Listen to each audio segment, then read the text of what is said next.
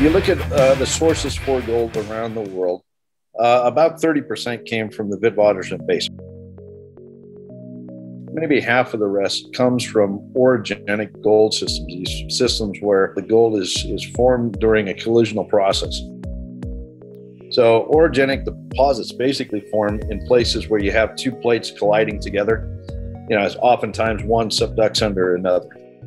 Orogenic gold systems are ultimately mountain building events, and these type of systems have deep geological roots.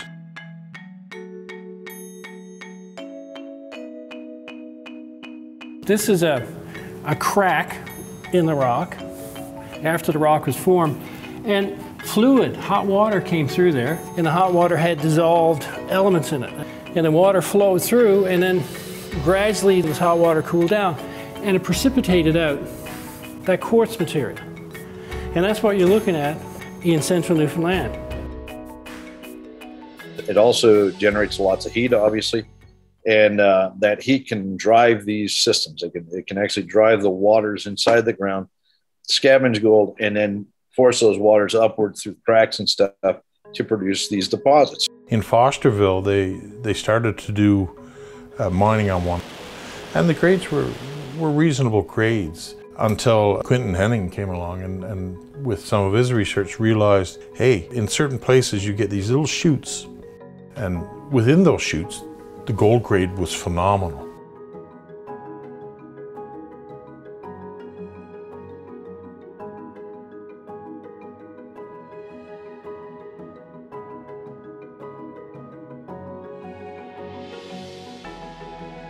Oftentimes those principal structures are actually the ones that are too confined. They're under too much pressure for those fluids to come up. But those structures, in turn, create small secondary structures around them that do open up. Those secondary structures are the ones that the fluids usually exploit. The Fosterville Mine and then the subordinate structures on it are actually off of a principal structure called the Reedsdale structure. Didn't allow fluids up, but boy, those little secondary structures that came off of it, yep, those were the ones that host mineralization. They were starting to see 10 plus gram, 20 plus gram, 100 plus gram in many places. And I was thoroughly convinced as soon as I saw it, they have found one of these very rare but very prolific epizonal deposits. An epizonal orogenic system is basically a system that forms in relatively shallow depths within the Earth's crust, 2-3 kilometers below surface. We have just a precious few examples really of these types of systems. But boy, when you find them, you want to take note. You want to take mental note of what you're seeing. What's interesting with regard to newfound gold and the Appleton linear particularly, and even the JVP linear, is there's been a recognition of similarities with the Fosterville area in Australia. And this way the mineralization has been developed in what they call an epizonal area. That was not recognized until just recently. That's how we geologists work. I mean, we like to develop models. We like to explain how the gold got there. So the initial work is, this looks like Fosterville. This is great, or it might look like some other one. We find analogs, and we use those analogs to help define what exploration will do in the future. I was on a trip with Craig Roberts and Colin Cattell. We were actually in Nevada. We were in Reno. They said, "You know something about Fosterville, don't you?" And I said, "Yeah." They whipped out their telephone and started showing me photographs of core pictures. How on earth did these guys get pictures of Fosterville core? And then they told me where it was from, and it's like, holy smokes, let's get on a plane and go see it. So we literally booked plane flights up to Gander, and within a couple of days, and Gander looking at core that, in my view, was almost identical to core that was on the absolute opposite pole of the Earth. One of the things I noticed, vugs. There were little cavities in the quartz vein material. Like you could see these little cavities. It looked like little geodes where there's quartz crystals growing into it. The core from the Queensway project had vugs, just like those that I saw at Fosterville. The gold that's deposited in this regime, in this shallow environment, is very fine grained. Okay, the gold's literally just precipitating out very rapidly out of solution. It's forming little specks all through the quartz. right? And that's another trait of the mineralization at Queensway that tells me it's epizonal. Same stuff was seen at Fosterville. You also get other elements. Antimony is a particular element that forms in these environments. Okay, so it's seeing, in the case of Fosterville, there's a mineral called stibnite, which is antimony sulfide, and then seeing belangerite, which is an antimony lead sulfide at Queensway, told me we were in a high antimony environment. Lastly, banding in the quartz. There's nice rhythmic banding in places. When you start to see that, it tells you there were many pulses of fluid going through these cracks in the ground.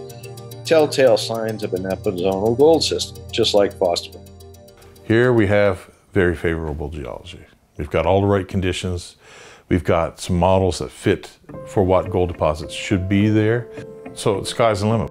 What makes Queensway so special from the others, obviously, is a high grade. Why is it high grade? Well, it formed in that epizonal environment, the shallowest environment within these systems. Newfoundland's project, you have the Appleton Fault, which is a big shear zone or structural corridor. Very, a lot of movement on it, a lot of tension, a lot of compression. The fluids didn't want to go up that so much. Most of the fluid activity is on the secondary structures. What I've got is in a sort of eclectic group of rocks here. This particular one shows a little fault. So you can demonstrate to people what the Appleton Linear is like. People sometimes don't understand how rocks can move.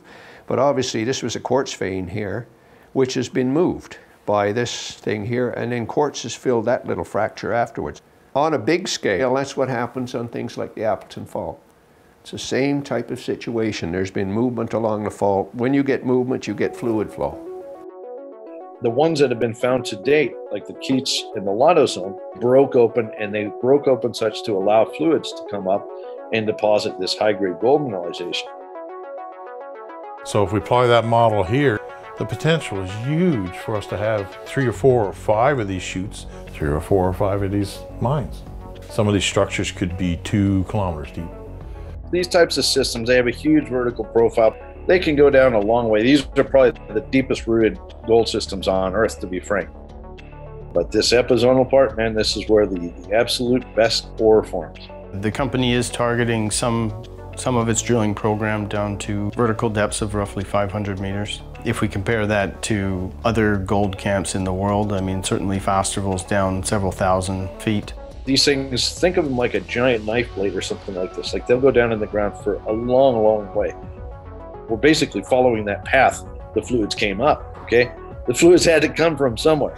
Now that we understand the system, we're following that path down into the ground. Newfoundland really had a first mover advantage. Lotto looks like it's a replication of the Keats zone. The amount of gold you're seeing is not typical of ore grade. It's high grade. These holes are some of the best that have been drilled in the gold mining industry and exploration for many years.